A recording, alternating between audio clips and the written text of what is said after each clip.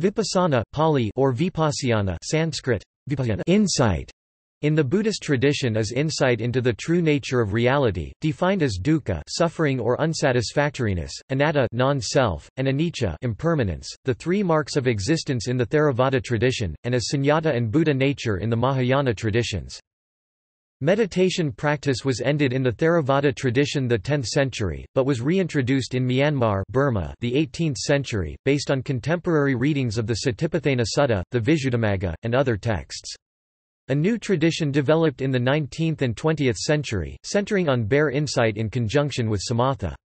It became of central importance in the 20th century Vipassana movement as developed by Ledi Sayadaw and Mogok Sayadaw and popularized by Mahasi Sayadaw, Vr Dhiravamsa, and Sn Goenka. In modern Theravada, the combination or disjunction of Vipassana and samatha is a matter of dispute.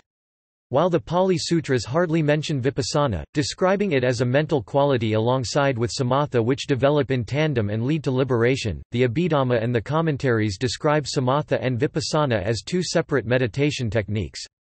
The Vipassana movement favors vipassana over samatha, but critics point out that both are necessary elements of the Buddhist training. Etymology.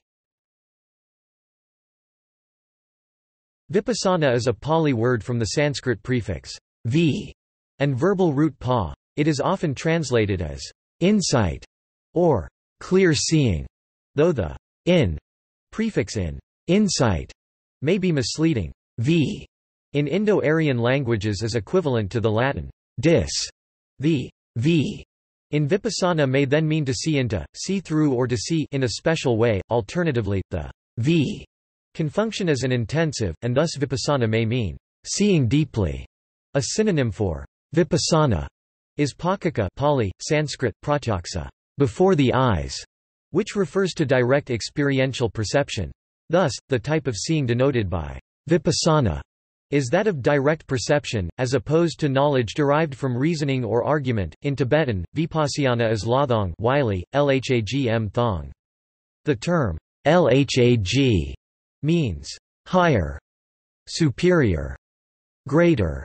The term thong is view or to see.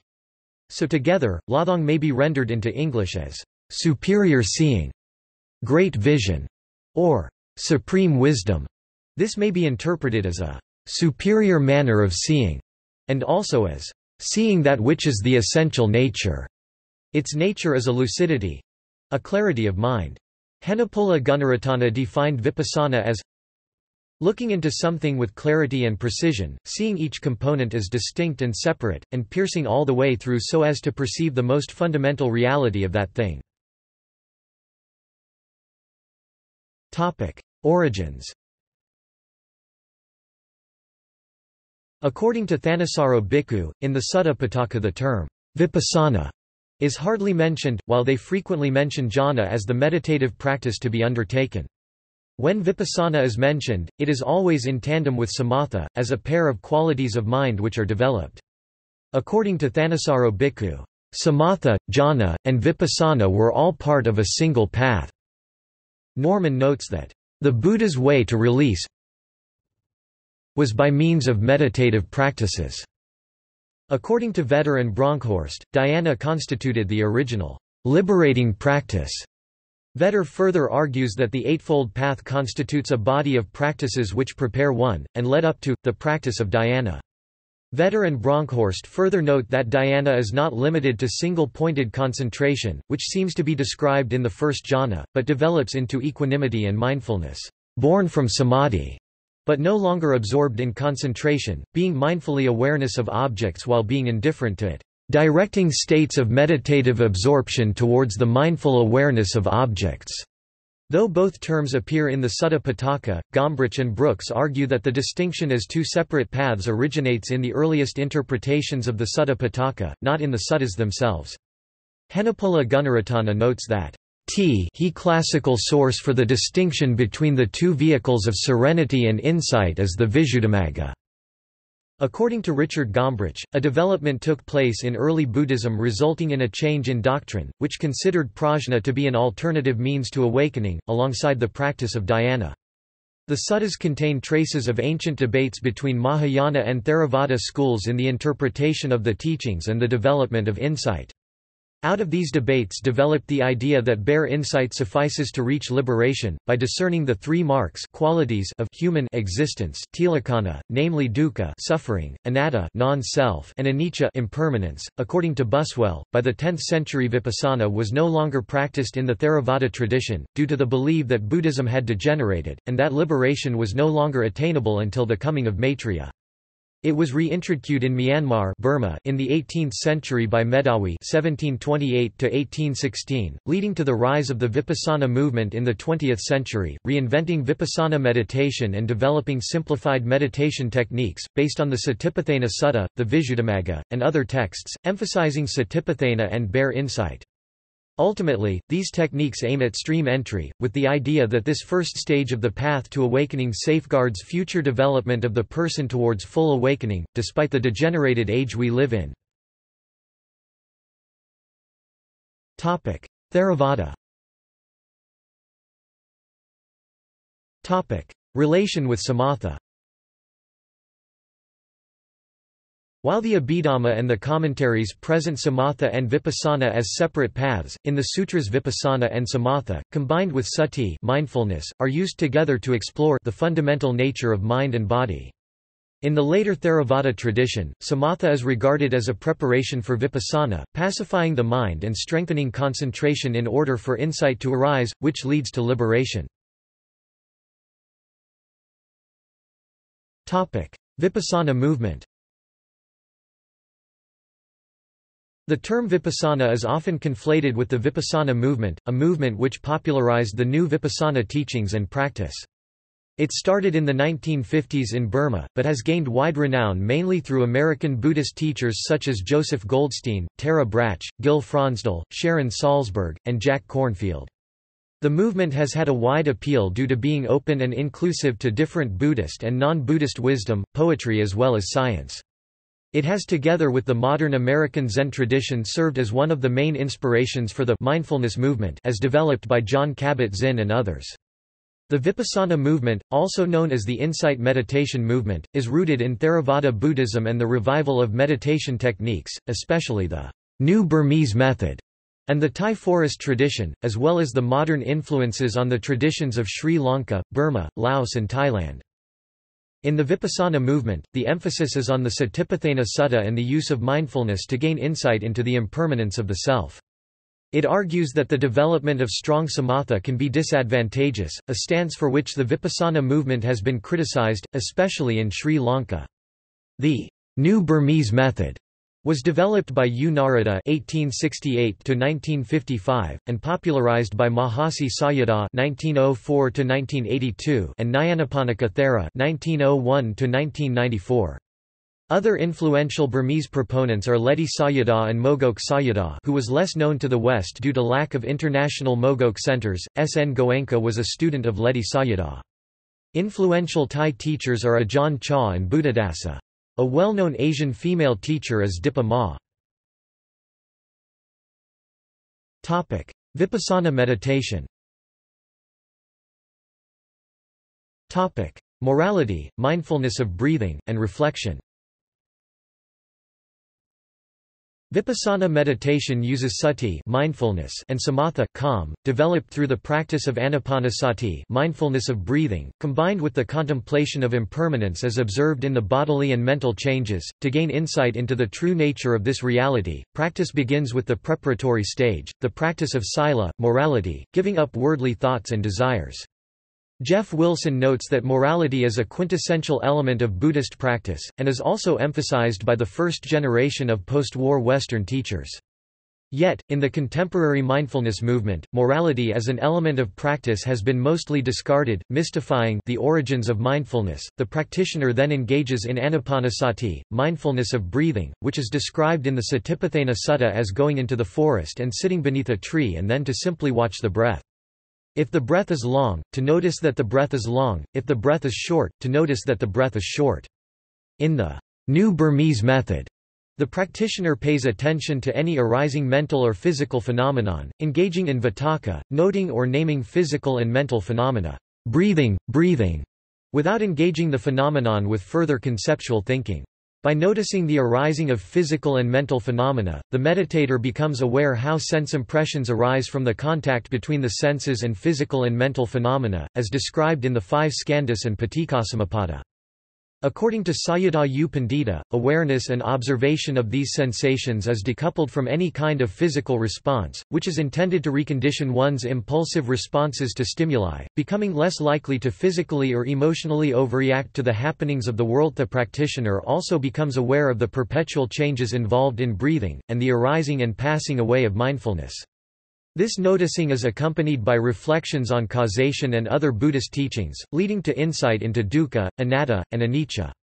When the three characteristics have been comprehended, reflection subdues, and the process of noticing accelerates, noting phenomena in general, without necessarily naming them. Stages of jhana in the Vipassana movement.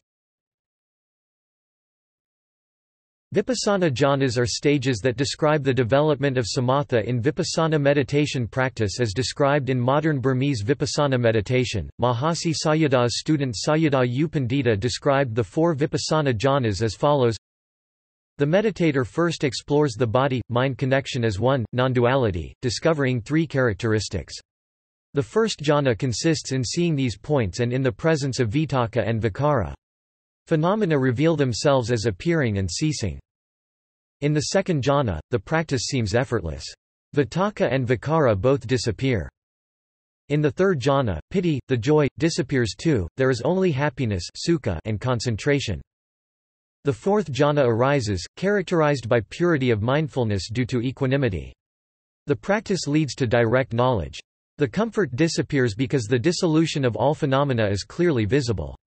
The practice will show every phenomenon as unstable, transient, disenchanting. The desire of freedom will take place. Northern tradition and Mahayana. Texts. The North Indian Buddhist traditions like the Sarvastivada and the Sautrantika practiced Vipassana meditation as outlined in texts like the Abhidharmakosha of Vasubandhu and the Yogacarabhumi. The Abhidharmakosha states that Vipassana is practiced once one has reached samadhi absorption by cultivating the four foundations of mindfulness smrtiyapasthanas. This is achieved according to Vasubandhu by considering the unique characteristics and the general characteristics of the body, sensation, the mind, and the dharmas. The unique characteristics means its self-nature svabhava, the general characteristics signifies the fact that all conditioned things are impermanent, all impure dharmas are suffering, and that all the dharmas are empty sunya and not self anatmaka. Asanga's Abhidharma Samuccaya states that the practice of samatha vipassana is a part of a bodhisattva's path at the beginning, in the first path of preparation. Sambharamarga, the later Indian Mahayana scholastic tradition, as exemplified by Shantadeva's Bodhicaryavatara, saw samatha as a necessary prerequisite to vipassana, and thus one needed to first begin with calm abiding meditation and then proceed to insight. In the Panjika commentary of Prajnacaramati on the Bodhicaryavatara, Vipassana is defined simply as wisdom prajna that has the nature of thorough knowledge of reality as it is. Sunyata. Mahayana Vipassana differs from the Theravada tradition in its strong emphasis on the meditation on emptiness shunyata of all phenomena. The Mahayana Aksayamati Nirdesa refers to Vipassana as seeing phenomena as they really are, that is, empty, without self, non-arison, and without grasping. The Prajnaparamita Sutra in 8,000 lines states that the practice of insight is the non-appropriation of any dharmas, including the five aggregates. So too, a bodhisattva coursing in perfect wisdom and developing as such, neither does nor even can stand in form, feeling, perception, impulse and consciousness. This concentrated insight of a bodhisattva is called the non-appropriation of all dharmas. Likewise, the Prajnaparamita in 25,000 lines states that a bodhisattva should know the nature of the five aggregates as well as all dharmas, thus that form, etc. feeling, perception, impulse and consciousness, which is like a dream, like an echo, a mock show, a mirage, a reflection of the moon in water, an apparition, that is neither bound nor freed. Even so form, etc., which is past, future, or present, is neither bound nor freed. And why? Because of the non-beingness of form, etc. Even so form, etc., whether it be wholesome or unwholesome, defiled or undefiled, tainted or untainted, with or without outflows, worldly or supramundane, defiled or purified, is neither bound nor freed, on account of its non-beingness, its isolatedness, its quiet calm, its emptiness, signlessness, wishlessness, because it has not been brought together or produced. And that is true of all dharmas. Sudden insight. The Sainthavorivada, one of the early Buddhist schools from which the Theravada tradition originates, emphasized sudden insight. In the Sainthavorivada, progress in understanding comes all at once, insight does not come gradually, successively, anupurva. The Mahasanghika, another one of the early Buddhist schools, had the doctrine of ekaksana citt, according to which a Buddha knows everything in a single thought instant. This process, however, meant to apply only to the Buddha and Peccaka Buddhas. Lay people may have to experience various levels of insights to become fully enlightened. The Mahayana tradition emphasizes prajna, insight into sunyata, dharmata, the two truths doctrine, clarity and emptiness, or bliss and emptiness. He very title of a large corpus of early Mahayana literature, the Prajnaparamita, shows that to some extent the historian may extrapolate the trend to extol insight, prajna, at the expense of dispassion, viraga, the control of the emotions. Although Theravada and Mahayana are commonly understood as different streams of Buddhism, their practice however, may reflect emphasis on insight as a common denominator. In practice and understanding Zen is actually very close to the Theravada forest tradition even though its language and teachings are heavily influenced by Taoism and Confucianism. The emphasis on insight is discernible in the emphasis in Chan on sudden insight, though in the Chan tradition this insight is to be followed by gradual cultivation. East Asian Mahayana. In Chinese Buddhism, the works of Tiantai Master Zhiyi, such as the Mohe Zhigan, Great Samatha Vipassanā, are some of the most influential texts which discuss Vipassana meditation from a Mahayana perspective. In this text Zhiyi teaches the contemplation of the skandhas, ayatanas, dhatus, the kleshas, false views and several other elements. Likewise the influential text called The Awakening of Faith Scripture has a section on calm and insight meditation. It states, he who practices clear observation should observe that all conditioned phenomena in the world are unstationary and are subject to instantaneous transformation and destruction, that all activities of the mind arise and are extinguished from moment or moment, and that, therefore, all of these induce suffering. He should observe that all that had been conceived in the past was as hazy as a dream, that all that is being conceived in the future will be like clouds that rise up suddenly. He should also observe that the physical existences of all living beings in the world are impure and that among these various filthy things there is not a single one that can be sought after with joy. The Chan Zen Buddhist tradition advocates the simultaneous practice of samatha and vipassana, and this is called the practice of silent illumination. The classic Chan text known as the Platform Sutra states, calming is the essence of wisdom. And wisdom is the natural function of calming, i.e., prajna and samadhi. At the time of prajna, samadhi exists in that. At the time of samadhi, prajna exists in that. How is it that samadhi and prajna are equivalent? It is like the light of the lamp. When the lamp exists, there is light. When there is no lamp, there is darkness. The lamp is the essence of light. The light is the natural function of the lamp. Although their names are different, in essence, they are fundamentally identical. The teaching of samadhi and prajna is just like this. Tibetan Buddhism. Samatha and Vipassana are explicitly referred to in Tibetan Buddhism. According to Thrangu Rinpoche, when shamatha and vipayana are combined, as in the mainstream Tradion Madhyamaka approach of ancestors like Shantideva and Kamalashila, through samatha disturbing emotions are abandoned, which thus facilitates vipayana, clear seeing. Vipayana is cultivated through reasoning, logic and analysis in conjunction with shamatha. In contrast, in the Siddha tradition of the direct approach of Mahamudra and Dzogchen, Vipassanā is ascertained directly through looking into one's own mind. After this initial recognition of Vipassanā, the steadiness of shamatha is developed within that recognition. According to Thrangu Rinpoche, it is however also common in the direct approach to first develop enough shamatha to serve as a basis for Vipassanā. In Tibetan Buddhism, the classical practice of samatha and vipassana is strongly influenced by the Mahayana text called the Bhavanakrama of Indian master Kamalasila. Kamalasila defines vipassana as the discernment of reality, Buddha pratyaveksa, and accurately realizing the true nature of dharmas. Indian Mahayana Buddhism employed both deductive investigation, applying ideas to experience, and inductive investigation, drawing conclusions from direct experience, in the practice of vipassana. According to Leah Zoller, only the tradition of deductive analysis in vipassana was transmitted to Tibet in the Sutrayana context. In Tibet, direct examination of moment-to-moment experience as a means of generating insight became exclusively associated with Vajrayana. Mahamudra and Dzogchen use vipassana extensively.